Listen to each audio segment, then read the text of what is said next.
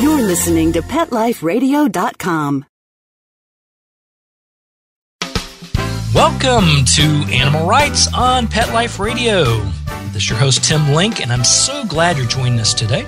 My guest today is New York Times best-selling author Susan Wilson. And Susan's here to talk to us today about her latest release, The Dog Who Danced. Wonderful, wonderful novel, and we're going to look forward to talking to Susan a little bit more about that and actually ask her a little bit more about her writing techniques and what goes into that, too. So we're going to come back with Susan on that. So everybody hold tight. We're going to break for some commercial messages. We'll be right back with Susan Wilson right after the messages. You're listening to Animal Rights on Pet Life Radio. Sit. Stay. We'll be right back after a short pause. Well, 4 to be exact. Petco, where the pets go. Petco, where the pets go. Pet Life Radio has tail-wagging, fur-flying, fabulous deals for our listeners from Petco. Get $6 off your order of $60 or more and up to 40% off the entire Petco site. That's right. But that's not all. Because you're a Pet Life Radio listener, you'll also get free shipping on your order of $49 or more. $6 off, up to 40% off, and free shipping from Pet Life Radio and Petco. To get these awesome deals, go to PetcoDeals.com. That's PetcoDeals.com. Petco, where the pets go. Betty White, what's the #1 pet radio network in the world? Pet Life Radio.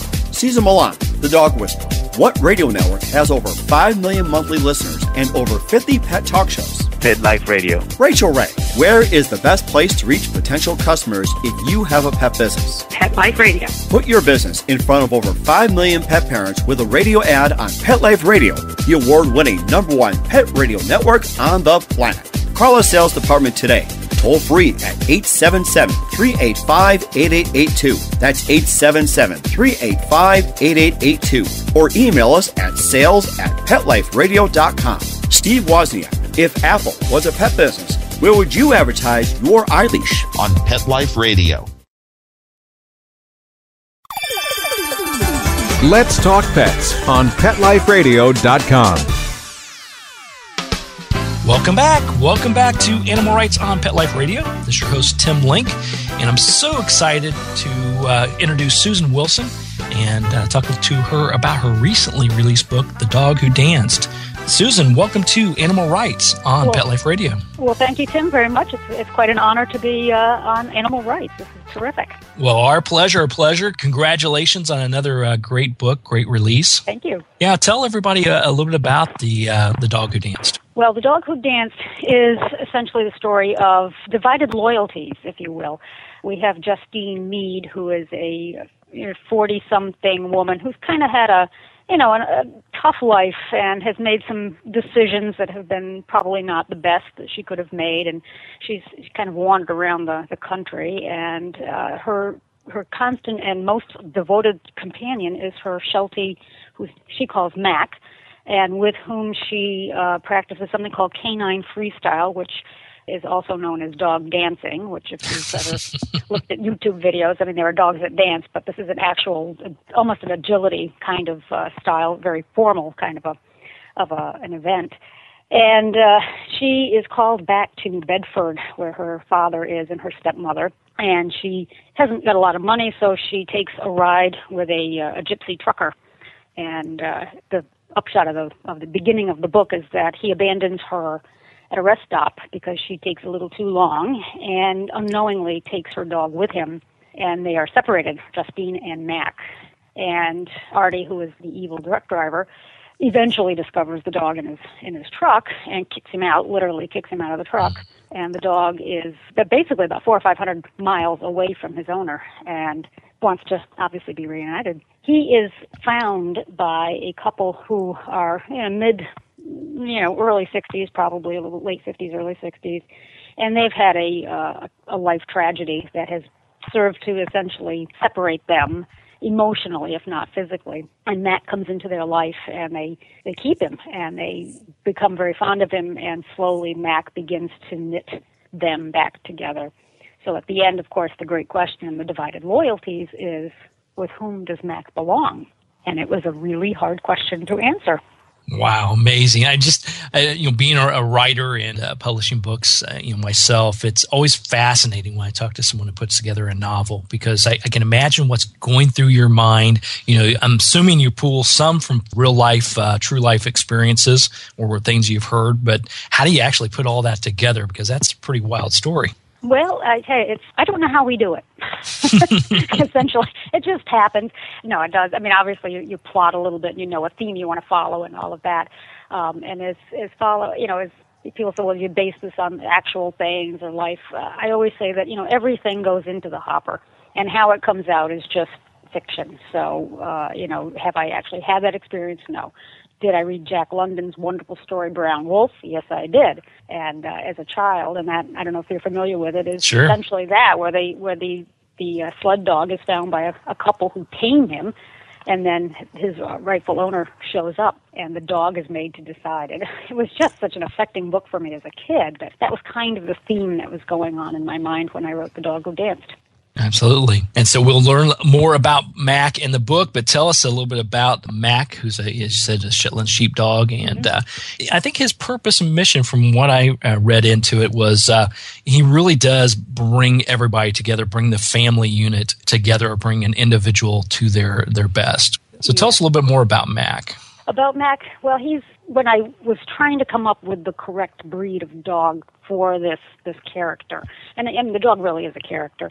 I toyed with various kinds of Australian sheepdog, border collie, and it just kept coming back to as they are very intelligent, very active dogs, they're also dogs that are so busy. I needed a dog that could kind of be tempered back a little bit. And so, I've known Shetland sheepdogs, certainly, and they've got the qualities. They've got great intelligence. They're herd dogs, and herd dogs want people to be together. That's what they like. They like people together. And they're also very good in agility. So with those three things going for them, and plus the fact that I like the breed, it was pretty easy to put a little Mack Sheltie dog in there. Yeah, and it makes sense. And I love how, that's one thing that I think I want all the listeners to sort of, as they're writing their books and as they're writing their stories, to really realize that, though these things come to our, a writer's mind and you throw them in the hopper, as you had mentioned, you still have to do your homework. This wouldn't have quite been the same story if this would have been a bulldog or a little a little pug dog. I don't think it could have been. Yes, it couldn't have been a dog that's more self-interested. Shetland sheepdogs are for their people. That's right. Terriers, they tend to be more self-interested. Exactly. So it's good it's a good fit, and I think I applaud you for doing your research on that. Tell us a little bit about, how did the book come about? I mean, was there a certain time that these ideas started coming about, or did you pull from, obviously we know of your best-selling book, One Good Dog, which is a fantastic read. Thank you. Did you pull from that as well? How did that all come about? Well, essentially, I had finished One Good Dog, and once you've finished one, your people in New York are saying, well, what's next? And they clearly wanted to, the dog thing, as I always quote Shakespeare in Love, you got to have a bit with a dog to be successful. And clearly that had worked for me. And it's also something that I've got a tremendous amount of pleasure doing. And so when they said, we really want you to have another book with a dog featured in, and I said, yeah, sure, let's do that. And then, I tend to bounce ideas off my agent. My agent has been a wonderful bastion of support for me for many, many years. I will run 4 or 5 or 6 story ideas past her, and she will, mull them over, and we'll talk back and forth, and eventually what comes out is the book. The initial part of it, the proposal, as we say, will come out of those conversations. And I liked the idea of, somebody who is kind of their own worst enemy and who has made decisions and still kind of points backwards and blames other people, learning something. And that was probably one of the paramount themes in there, is that Justine, at the end of the day, actually has to learn something about herself and about her past, that she has kind of decided how things were. And, so that was kind of the theme that I was going for. And also the exploration of the loss of a child, which frankly was the hardest part of that book to write, because I didn't really want to write that. I tried mightily to come up with something else that had happened, but that's what evolved, and that's what sounded the most believable and understandable, is that they had lost their daughter, and that was fairly hard. Yeah, it's a great twist for the book. It's very tragic, and when you first look at the book, the cover is fantastic. You think, okay, it's a great story about a dog, and it's really more about a story about life in general and how to overcome things. And the dog, Mack, obviously helps pull things together. And I think dogs and animals in general have that ability. Wouldn't you agree? Oh, absolutely. Absolutely. I mean, that's what accounts for so many dogs who are considered therapy dogs.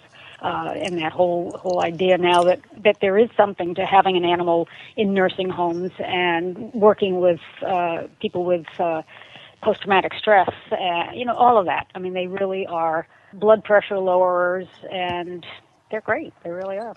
Having had several. Absolutely. Yeah, they are. They're great healers, great teachers, and there's always a particular reason that they come into our lives. We just have to open ourselves up to it a little bit. Mm-hmm. And the best life to have is a dog's life. I tell people that all the time. Absolutely. Yeah, mine in particular. Exactly. Yeah, my mother-in-law always says when she comes back around next time, she wants to be one of our pets. So my husband always says, if I had 4 legs, I'd get dinner on time. Exactly. Yeah, don't worry about me. That's right. All right, fantastic. Well, we're going to take a quick break. As we come back, we're going to continue our conversation with Susan Wilson right after these messages. You're listening to Animal Rights on Pet Life Radio. Sit. Stay. We'll be right back after a short pause. Well, 4 to be exact.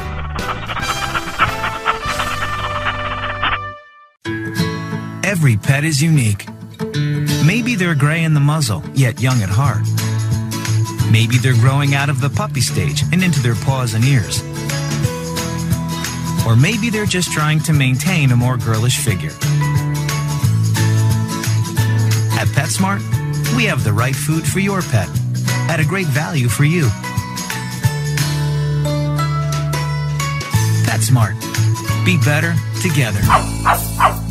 Go to PetSmartDeal.com and save up to 30% on awesome gifts for the pets and pet people in your life. Toys, collars, leashes, PetSmart gift cards, treats, and more. Go to PetSmartDeal.com today. PetSmartDeal.com. I'm not much of a reader, but I do wish I were more well-read. There are so many great books coming out. I wish I could find a way to keep up. Audible.com makes it easy to stay well informed and catch up on your reading simply by listening. Audiobooks from Audible turn downtime into uptime. You'll be more productive and become well read. Now I'm able to catch up on all the great books I've been wanting to read. With Audible, I feel smarter. Pet Life Radio listeners, try Audible.com now and get your first 30 days of Audible Listener Gold membership plan free. And get a free audiobook. Choose from over 100,000 titles. To get this great deal, go to audibledeals.com. That's audibledeals.com. I don't make any decisions about who to hire without going to Angie's List first. You'll find reviews on home repair to healthcare, written by people just like you. With Angie's List, I know who to call, and I know the results will be fantastic. Angie's List, who you can trust. Go to angieslist.com/rights and get 25% off any subscription. That's angieslist.com/rights, WRITES. Hello, I'm Deborah Wolf, and I'm inviting you to my animal party on Pet Life Radio. The dress code? Come as you are. Pajamas, a tux. You can even go naked like your pets. Unleash your party animal at my animal party. Guests you know from Animal Planet, TV, radio, the news, and bookstores will be joining me. And that's because after I won Best Pet Radio in America from the DWAA, I got my paw in the door and I met a lot of amazing people. And the best of the best are going to be coming to the party. They're coming to party with us. So join us at the animal party. Don't miss the party. Every week on demand, only on PetLifeRadio.com. Let's talk pets. Let's talk pets on Pet Life Radio. Pet Life Radio. PetLifeRadio.com. Welcome back. Welcome back. You're listening to Animal Rights on Pet Life Radio. This is your host, Tim Link, and I'm here with author Susan Wilson. Talked to her about her latest release, The Dog Who Danced. Now, Susan, I know, like me, your writing process starts with a good cup of coffee. So I read that, I did my research and homework on you, and I agree I can't get anywhere without my coffee, especially in the morning. But I want you to tell us a little bit more about your writing process. Do you have a structured routine that you follow on a daily basis, or is it more of a, when you get some great ideas, you sit down and put them on paper, or as we call it? Actually, yes, I do have a very structured writing routine because, it's fine to write when the spirit moves you, but when you're a professional and under deadline quite often and with expectations of other people, you have to do the job. And, I so often have people say to me, "Oh, I'd love to write a book." And I always say, "Well, sit down, write it." We can walk around all you want. But, all kidding aside, I do, start with the coffee, and then I read for, hopefully an hour, because I do feel as though reading is as important a part of writing as anything. It's writing readiness, as they say in the English high school biz, kind of gets you going a little bit, and you need to see what else is out there and how people are doing things. Yeah. And then I sit down and work for a couple of hours, and then pretty much that's all the stamina I have. 2 hours is pushing it, and then I let it simmer and take my dog for a walk. Let me ask you then, you said you started off by reading. What are you reading? Are you doing research for the novel you're writing? Are you reading the events going on in the world? Or are you doing things just to sort of open up your mind and get those writing juices flowing? Right, mostly the latter. I'm a huge, this will surprise you, a huge reader of fiction, and I really, I just enjoy it. And right now I am reading a biography, and, frankly, I keep thinking, well, now, if you just did this, it would be interesting and exciting. I want to fictionalize the whole thing because it's really flat. But, no, I mostly read fiction, and I try to read people who are, shall we call them the upper crust, and then I sometimes, when you just need some mind candy, you might read somebody who's, not there, and just for pure entertainment. But, I do like to try and, read the people who are mentioned and, the good reviews and things like that, and people who have been recommended. I find that somebody who can give you a good recommendation should be listened to, and that's what I try to do. Yeah, absolutely. And I think it's interesting. You said, you really sit down for a couple of hours and that's about it. That's all you can handle, and you walk away from it. Because I think a lot of people, when I talk to writers and authors, they oftentimes feel guilty if they A, aren't structured in their day, or B, they're not spending, 8 hours, the 8-hour workday typing and writing and stuff. And I think it is overload after a while. It is. It's absolutely exhausting. I mean, there have been days where, 1 o'clock in the afternoon, I'm like, okay, I'm taking a nap. Now, when it comes to revising, on the other hand, I can do 8 hours because that to me is the most fun. The original draft is the hardest thing of all because you don't know your characters. You don't know where you're going half the time. And all of a sudden you get to the end and you think, I don't know about this. Start over, and because you know where you've gone, you can figure out how to make it more interesting and throw in a little of that foreshadowing stuff and all of that. And that to me, that's golden. I can do that all day long. Yeah, and to me, I think one of the hardest things, especially when you're talking about writing fiction, writing a novel, after you've got it all put together, you're pretty much at the end of it, going back through it, make sure, okay, what did I miss? What doesn't make sense? How did that guy get from point A to point B? Exactly. What happened to the dog in between these pages 200? Or whatever happened to whatever I was doing there. My God, I put that coffee cup down and I never picked it up again. It was John Gardner, I think, who. It was John Gardner. John Gardner, who wrote, Grendel and all of that, like October Light. And he, of course, is, anybody who's studied fiction at all has read his Art of Fiction and the Art of the Novel. But he talks about when he was writing a cocktail party scene and his main character had to either take or not take an hors d'oeuvre. And it drove him crazy. He couldn't figure it out. And he had to walk away from it because he couldn't decide whether his character was going to do that or not. Sometimes that's what you do. Yeah, absolutely. So you got to walk away, take a breath, go take the dog for a walk. I think that's always it. Take the dog for a walk. Go out there and get some exercise. And that's right, get some exercise. Great meditation time, too, to go out for a walk. It is. And that's when, things will bubble up to the surface. But it is, like you say, in the revising where you suddenly pick up, we had blue eyes in this scene and green in the next. That's right. So do I write him now with contact lenses that change his colors, or do I change? Yeah, there you go.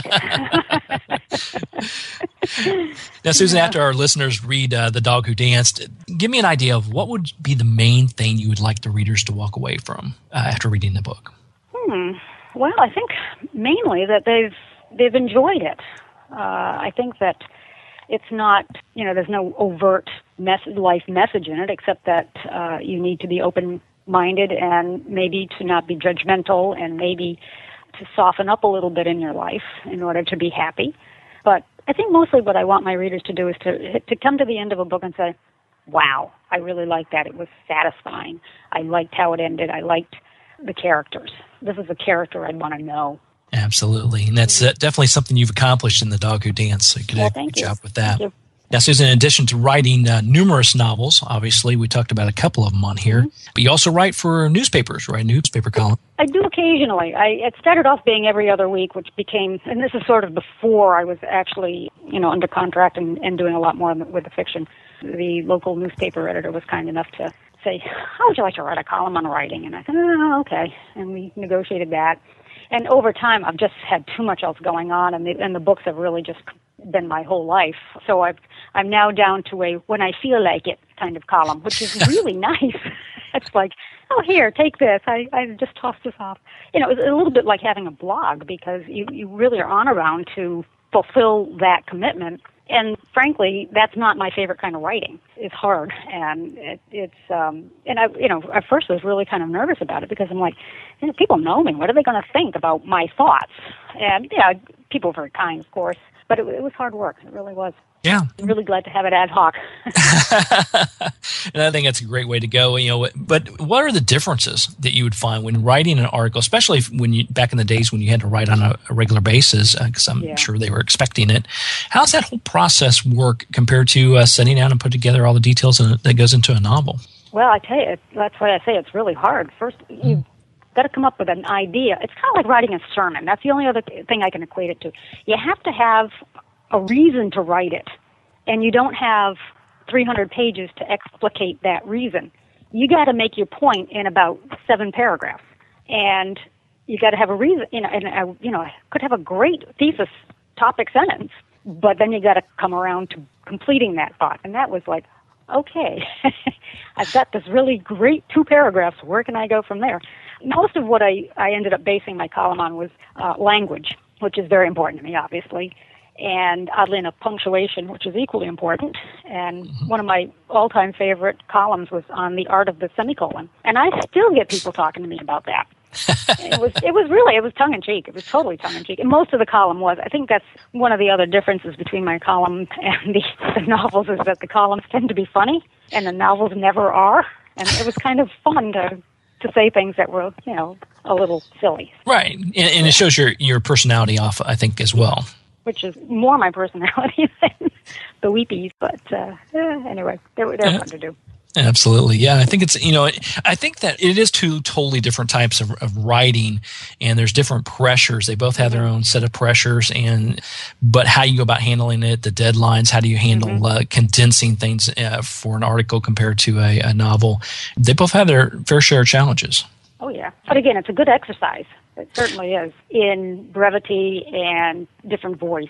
And also because I put things in my novel that I would never either say or do. And in the column, I knew I was going to run into, somebody who reads it in the grocery store and the post office and down the street. And they were going to call me on it. So I needed to be, to my own self be true kind of a thing. I needed to be me. I couldn't make stuff up. But that was part of it. I couldn't make stuff up, which is what I do for a living.